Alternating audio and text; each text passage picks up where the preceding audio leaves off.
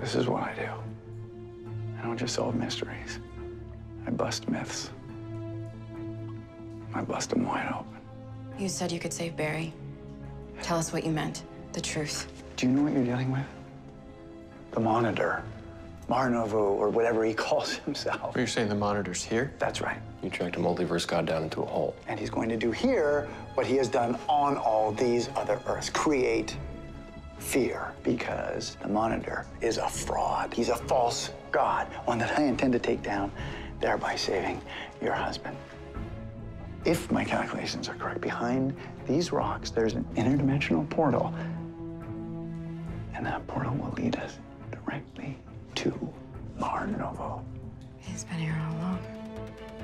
He has nowhere to run. Back up.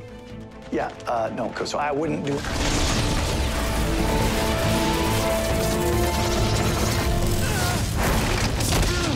Barry!